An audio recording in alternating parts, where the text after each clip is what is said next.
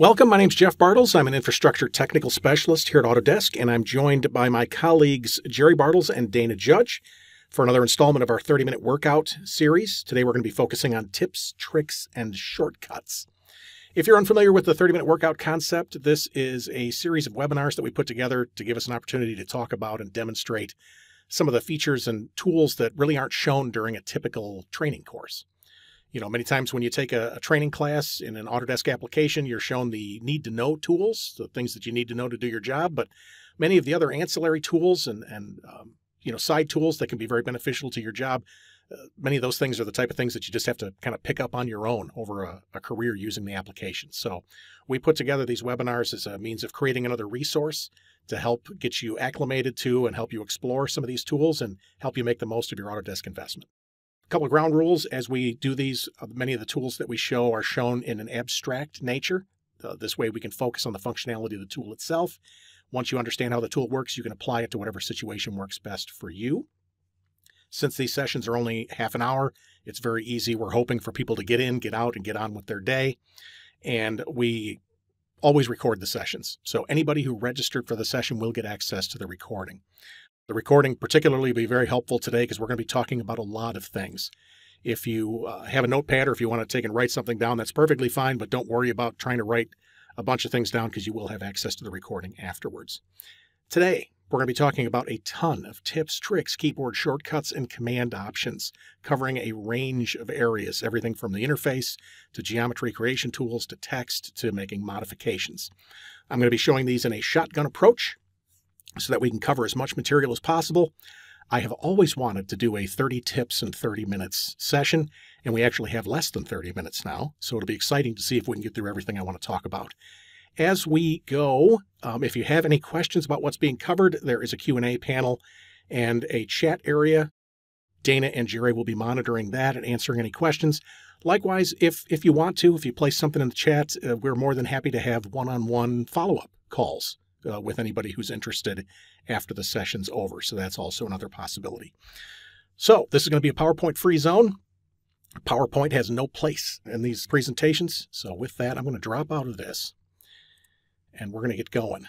I'm in Civil 3D and I'm running Civil 3D 2021, although everything that I show you here will work in virtually any contemporary version of Civil 3D or AutoCAD. I'm going to start by looking at some tips having to do with the interface. We're going to talk about palettes here for a second. I have my properties palette anchored to the interface here. I'm just going to drag this out by the name bar. Sometimes this is called the mast. As you drag palettes around on screen, you'll notice that as you get close to the edges, it wants to dock. Now, if I'd like to have this open all the time, maybe I can't afford to use up that much real estate for this palette. I'm a one-screen kind of guy most of the time, so here's a shortcut. If I hold down the Control key, I can drop a palette wherever I want in the interface and it will not dock. Another shortcut, if you double-click on the name bar, it will flip from a docked to an undocked state, or vice versa. So if I double-click on this when it's anchored, I can take and pop it back out. So let me double-click on the name. I did that with properties, but it'll work with any palette. This drawing has multiple layout tabs. I've got a plan sheet that I've started here. I've also got a general notes sheet. Much like the palettes, if you click and hold on a layout, you can drag these around and rearrange their order. Let me take and drag plan back here. If I drag a layout and hold my Control key, you'll see the icon changes to a plus. This can be a quick way to create copies of layout tabs. I can do that with layouts. I can also do it with the entities in a file. For example, if I select these text entities, I can click and hold on them and drag them over and place them over here. Just a quick way to access the move command. Works great with text, works great with anything that doesn't require the specificity of an object snap. In addition, I can select this text and I can click, hold, and drag. While I'm dragging, if I hold down the Control key, you'll see the icon change to a plus. When I release my mouse button, you can see that I just made a copy. So just another shortcut to the copy command. I'm going to select these and I'll press delete. This drag and drop methodology will also work between drawings. If you look at the top of the screen, you can see I have a couple drawings open. If I'd like to view those side by side, I'm going to go to the View ribbon tab, and down in the Interface panel, I'm going to click Tile Vertically, and you can see an icon that kind of shows what I'm going to get. Now, on occasion, the Start tab wants to participate in this view. I really don't need that, so I'm going to minimize this, and I'll click Tile vertically again. Let me click in this drawing here on the right. So knowing what we just saw, I'm going to select this detail. I will then click and hold on the edge, and I can drag and drop this and place it in another file. I'm going to close this drawing, not going to save changes, and I'll maximize my original drawing on screen. Since we have a layout on screen, let's talk for a second about viewports. I am going to, from the Draw panel here, I will create a rectangle. Let's say this rectangle represents a viewport I'd like to create. Currently, this rectangle is a polyline. Before I turn that into a viewport, I'm going to change it into something else. I'll open the Draw panel and I'll click the Region button, and then I will select the shape and press Enter. It is now a region. A region is kind of like a polyline, except it's a solid. Since it's a solid, it can be edited using Boolean commands like union and subtract, which can be very helpful with viewports. Let's take a look. To turn this into a viewport, I'm going to go to the Layout tab, and in the Layout Viewports panel, I'll open this menu at the top, and I'll say that I'd like to create a viewport from an object. I will then select my region. It's now a viewport. In fact, if I double-click in this, we can see it works just like any other viewport. Let me zoom in a touch, and I'll double-click out. Sometimes when we have a viewport, we may wish to clip the viewport to accommodate other items on the title block, like this detail. Let's try that. I am going to create a rectangle. We'll place it around this detail. Now let's turn this rectangle into a region. I'll do that by going to the Draw panel, and I'll grab Region. I'll click that and press Enter. Now I have two regions. I'm going to use a Boolean command called subtract. After I launch the subtract command, I'd like to subtract from this, Enter. I'll subtract this, Enter. And you can see how quickly that I can notch that viewport. Now, it works with linear shapes. Does it work with more complex shapes like this circle? Let's try it.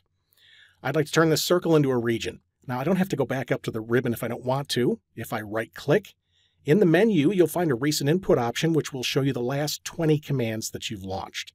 So from here, I can choose region. I'll turn that circle into a region and I'll press Enter. I'll come back and I'll say subtract.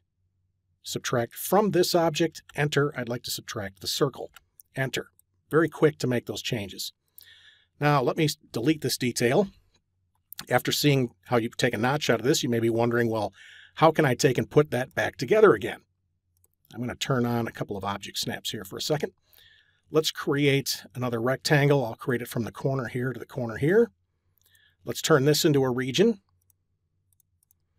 Once again, I have two regions. I will use another Boolean command called union. And after I launch the union command, I will select this object and this one, and I'll press Enter.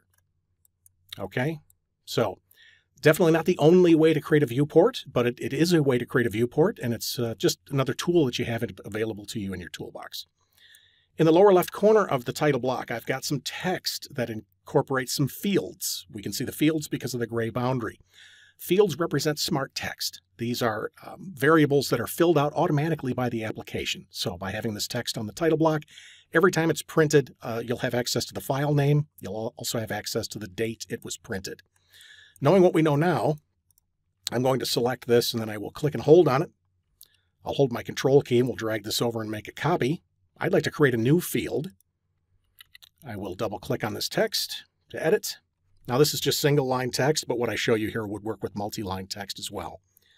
I'm going to type last saved by. And then to create the field, I will press Control F. This brings up the field dialog box where I can select from one of those smart text objects. They are organized into categories. I will select a field that's tied to the document itself, and I'll come down and grab this field called last saved by, and I can see how it's going to be formatted. Notice I can adjust that here. So I'm going to keep it with all uppercase, and I'll click OK. I will then click on screen to finish the command, and I'll do a quick regen. Now, every time this sheet is printed, in the corner of the sheet, I will find out who the last person was that made changes to this file, which can be very helpful in some cases. Let's go to Model tab. This drawing includes an external reference. If I hover, we can see the XREF there. In fact, if I select it, it's even easier to see. I've got my External References Manager docked to the interface over here. We can see the reference landscaping. In the attachment here, I can see how it's connected. It's via attach. If I come down to the details area, I can see it's using an absolute path. I can change either of these items right from this palette. If I simply double-click on the attachment type, I can flip between attach and overlay. If I right-click on the reference, I can come down and change the path type. You know what? Somebody used absolute. These really should be relative. If I choose make relative, you can see how that changes. Once again, I'll come back down and we'll change that back. So we have the opportunity to do that very quickly. Let's look at attaching another reference. I'll go bring up the External References Manager, and typically we could attach references using this button here, or if I just right-click in the middle of the palette, I can say I want to attach to another drawing. I'll select this drawing called Insert Demo, and I'll click Open. When I create an attachment to this file, I'm going to bring it in as an overlay. I am going to use a relative path, and I'm not going to adjust scale, insertion point, or rotation. So bring it into the same coordinates as the original file. Now, I obviously don't see it on screen, so I'd like to do a zoom extents. I'll do that by double-clicking the mouse wheel. Has this ever happened to you before? Okay, obviously the file that I referenced is out in space somewhere. How can I find it? We can find it using the zoom command. If I type zoom and press enter, there is an option of the zoom command called object. I want to zoom to a particular object. I'll click object, and then which object? I'll type L for last, the last object I created. And when I press enter, it will zoom on that. This is a very small circle here. This is probably worst case scenario. I've got this circle out at its coordinate 100 million by 100 million. So that can be a really quick way to find objects that are out in space, you know, when they're difficult to see on screen. Now that I know that that's obviously incorrect, I'm going to right-click on the Insert Demo file here, and I will choose Detach, and then I will double-click the mouse wheel to do another zoom extents. Okay. If we look down at the bottom of the screen, you can see that I am currently have my dynamic input mode turned on. We talked about this in a previous session. F12 will turn that on, or I could click the icon. When dynamic input is turned on, if you hover over a grip, you'll see these additional accoutrements and text labels and things on screen. If you're like me and you have bad vision and you spend most of your day looking through the bottom of your corrective lenses, this text may be a little small to read. There is a system variable called tooltip size that will adjust the size of this text. By default, it's set to 0. The maximum I can set that to is 6. Now, the minimum I can set it to is -3, so you can actually make that text a little smaller if you want to. Now that I set that to 6, if I hover over this grip, you can see the change on screen. Let me press Escape. Now, if you're like me and you've got a bad memory, 10 minutes from now, you won't remember tooltip size, but you may remember part of it. Maybe I remember, whatever that system variable was, it ended in size. If I come down to the command line, I can use wildcards to find commands and system variables. I'm going to use an asterisk, which means everything, and I'll type asterisk size, and it will show me every command or system variable that ends in size. So I can use this to find commands that start with a text string or end with a text string or include a text string. Let me choose tooltip size, and I'll set that back to 0. As you learn commands or as you see commands in textbooks, sometimes they may be listed as just the command itself. You may wonder, after using a command or typing it in, man, I wish that is in the interface. How would I know where to find that? If you open the application menu, there is a search bar here at the top. This will tell you if you enter a command. For instance, I'm going to type plot, a very popular command. It'll tell me every place in the interface where I can find this tool. So I can see that it's in the Quick Access toolbar. I can see it's in the application menu. I can see it's on the Output ribbon tab in the plot panel. Notice it also shows me every command that is related to plot. So this could be a great way to find commands in the interface or find out how the many different ways that they can be launched. In fact, this isn't just a list. These things are hot. If I click on this, I can actually launch the plot command from here. Now, I don't want to plot this at the moment, so I'll go ahead and close that. Let's talk for a second about dialog boxes. Now, if I was smart, I had a dialog box open there on screen. I'm just going to open another one here for a second. Probably should have just kept the other one open. For right now, let's talk about any dialog box that allows you to enter text. Now, normally we can put a text entry in there, or these will also support expressions if you use the appropriate syntax. I can type equals 12 divided by 0.25, and I'll press Alt-Enter to calculate the expression. Let's try that again. Equals 13 times 0.14. Alt-Enter. Okay, I'm doing it in the text style dialog box, but you can do it in virtually any dialog box where you have an entry that's looking for a number. You can leverage an expression. Okay, let's pan the drawing over. Here I've got a line segment. I'd like to create an arc coming off of this line. I know the start point of the arc and I know the center point. Let's draw that. I'm going to launch the arc command here. I'll start my arc from the end of the line. I know the center is going to be right here. Whoops, I apologize. Let's try that again. Arc. I'm going to come down and dictate that I want to use center. Let's click the marker. And this is exactly the opposite of what I want. By default, the AutoCAD platform wants to draw arcs in a counterclockwise direction. If you hold the Control key, you can force it to draw clockwise. Let's pan this over. Let's say I'd like to hatch the area bounded by these straight lines. Normally when we hatch, we have the opportunity of doing pick points or select objects. Unfortunately, neither of those options is going to help me here, because if I click in this area, the circles are going to get in the way, and I don't have a single object that I can select to hatch. Let's look at how we can hatch this. I'm going to click the Hatch button. It's asking me to pick an internal point. Instead, I'm going to come over and expand the Boundaries panel, and I can see that the current boundary set is using the current viewport. I'm going to click this button that says Select New Boundary Set. I will then select Objects. Basically, what I'm doing is saying, when I pick points, these are the only objects you're allowed to see. Let me press Enter, and now if I pick a point in here, it will very quickly find that boundary. Great way to hatch something like this, or in the event you're trying to use pick points on a drawing that has thousands and thousands of items. Here I've got a hatch that is associative to a polyline. Is it possible to take a hatch pattern and have it conform to a completely different boundary?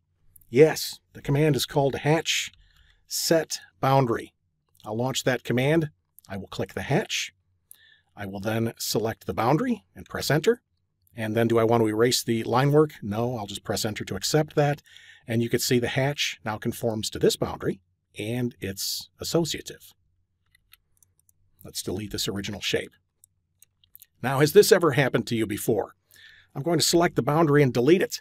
If you delete a boundary, the hatch pattern is now no longer associative. I would like to recreate the boundary, and I would like the hatch to be associative to that recreated boundary.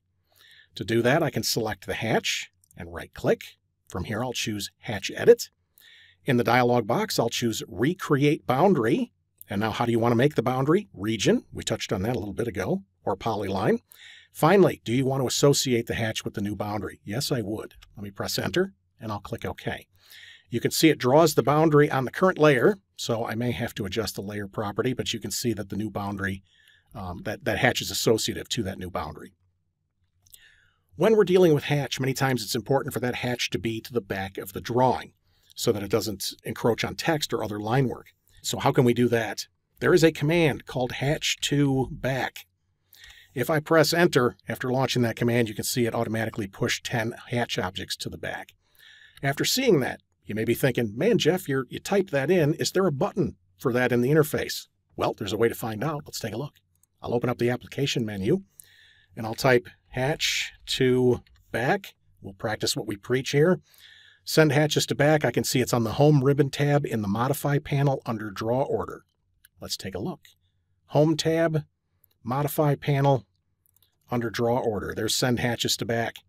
As long as this menu's open, notice that there are also tools here to automatically bring text to front, or dimensions to front, or leaders to front, or bring all annotations to front. Just some nice things to explore there when you get a chance. Let me pan this over.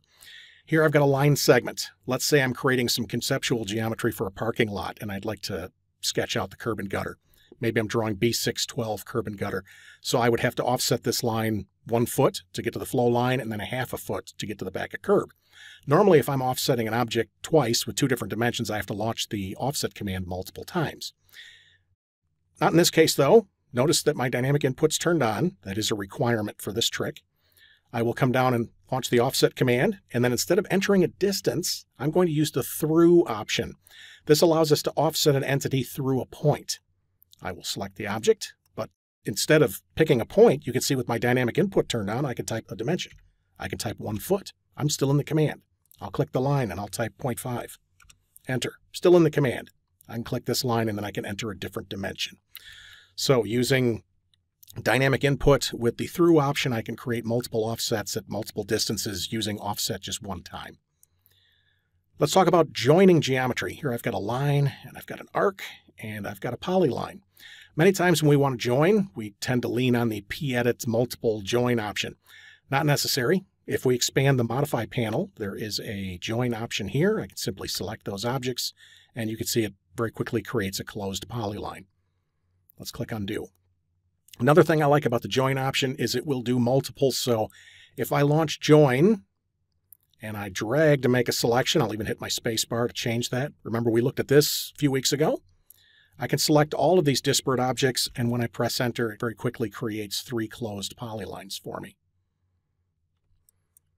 Join also works with simple objects. Here I've got a line segment. Over here I've got another line segment. These are collinear. I'm going to tap my space bar to go back into the previous command. Using join, I will select both of these objects and press enter. And it joined them and created a line segment. So, I mean, had I used like P-Edit or something like that, it would be a polyline and I'd have grips where I didn't need them. So that actually joined it back to a single line segment. Works with arcs as well. I'm going to tap my spacebar to relaunch the last command. These arcs are collinear. So if I select both of these and press enter, it will join them again into an arc. Now, it does matter which one you click first. Remember, arcs are drawn in a counterclockwise fashion. So had I picked this end first, it would have connected around this way. Let's talk for a second. Maybe I'd like to create some text, and I want to draw that text on the notes layer. Typically, when we select a layer, we may use the Make Current button and then click the layer we're interested in to set a current. I don't have a notes object here that I can click on. Instead, if I open the layer control, I can tap the first letter of the layer that I'm interested in. I'll type the letter N. And you can see it takes me to the first layer that contains that layer, or contains that letter. Maybe I'd like the hatch layer. I'll press H for hatch. Okay, can be perfect for finding some unique layers. It's not the perfect solution for every case. I just wanted to show you that it is here. It can be very helpful. Just as an example, let me hit the letter B. Notice it takes me to the first layer that contains a B. Each time I tap B after that, it will take and jump to the next one, and I can simply hit enter when I see the layer that I want. So to get to notes, very easy. I can hit N, press enter. I'm now on that layer. I'm going to create some multi-line text. I'll launch multi-line text, and we'll take and create a rectangle here. Let's create some bulleted lists. Now, normally we type, several lines there, and we could come up and use I want to create a bulleted list, and it will take and put bullets on there. But you only get one kind of bullet. What I want to show you here is multiple objects can be used as bullets.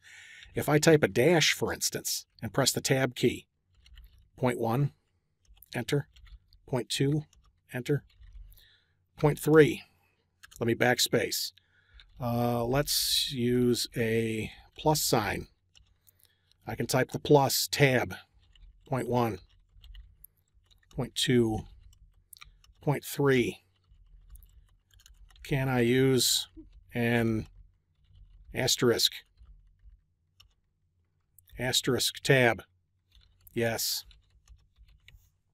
Okay, so if you have a need for additional bullets, or if you want additional bullets, try experimenting with some of the characters available in the font that you're using. Several of those can be used as bullets. Let's talk for a second about multi-leaders. Typically, when we create a multi-leader, we create an arrowhead first. We click the arrowhead, we pull it out, and we place the text.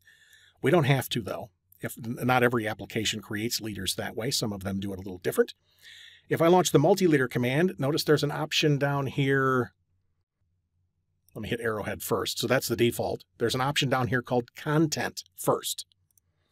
If I do content first, it will let me create my little mtext box. This is my note. And I've ensured it fits here.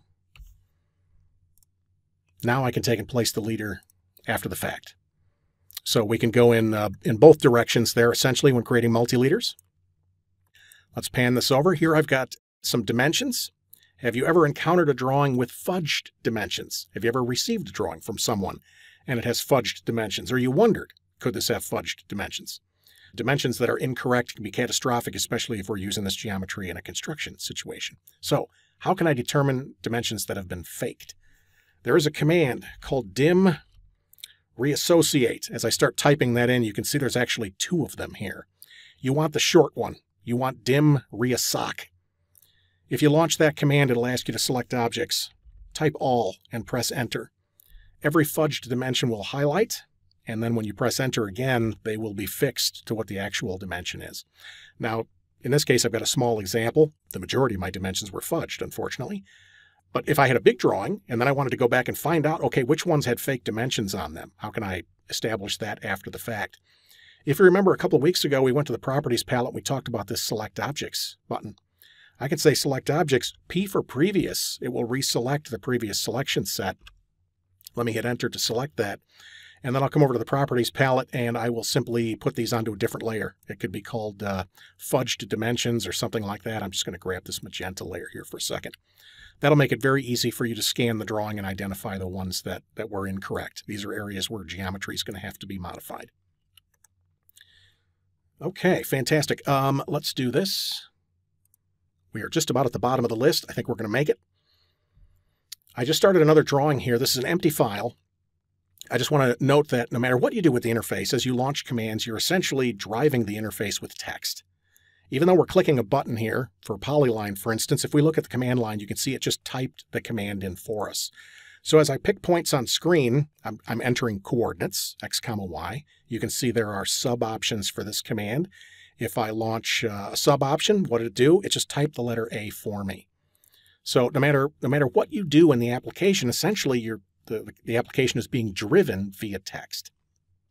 Knowing that, you can create text files that you can drag and drop in here to drive the application. As an example, I have a text file that I created. I'll double click on this one. Just to show you, I created this in Notepad. As I was generating geometry and doing things on screen, I was keeping note of what was happening at the command line. Here I'm launching a rectangle. There's the coordinate of the start point. I enter D for distance. There's the distance in the X direction, Y direction. Here's the coordinate I clicked to finish the rectangle. I then do a zoom extents. Here I'm creating a linear dimension from this coordinate to this one. Here's where I picked to set the dimension. Basically, you can go through and set this up. I then saved this, except instead of having a text extension, it's got SCR for script. If you have a script file, you can drag and drop this into the application, and it simply plays that string of text at the command line. Ton of things we can do with this. Maybe one of these 30-minute workouts, we can get into scripts a little bit heavier. This is something that would be worth exploring. If you're interested in that kind of thing, let me select this and take it out. After seeing something like that, you may be wondering if it's possible. I mean, could you conceivably create an entire drawing that way? Let me drag in this other script file. The answer is yes, you can, because virtually everything that you do in the application is, like I said, it's all text. So this is how I spent my Tuesday night. Generated a drawing. It's going through creating the layers, it's creating the geometry, and then it's going through and applying the hatch patterns to that. Okay, now you may be wondering, when would you ever need a script file to draw a picture of Bruce Lee? And the answer is never, because I'll give you this one. We'll make this available as a download with the video. What I'm trying to impress here is with a script file, you are only limited by your creativity. Okay, with that, let me jump out of this. We'll get back to this here, slideshow. So during the session today, we covered a ton of tips, tricks, keyboard shortcuts, and command options. I'm hoping coming away from this, you saw some things that maybe you hadn't seen before. Maybe this sparked some ideas that maybe you hadn't thought about until today. As I mentioned earlier, if you have any questions or if you'd like to have a follow-up one-on-one with Jerry or Dana or myself, please let us know. Put that in the chat box and we can follow up with you. That being said, I will check with Jerry and Dana. Are there any questions that came up that were not addressed? I think we're all caught up. Oh, fantastic. All right. So knowing that, I want to thank you guys so much for coming. We really appreciate your time, and we look forward to seeing you guys again in a couple of weeks. Thanks.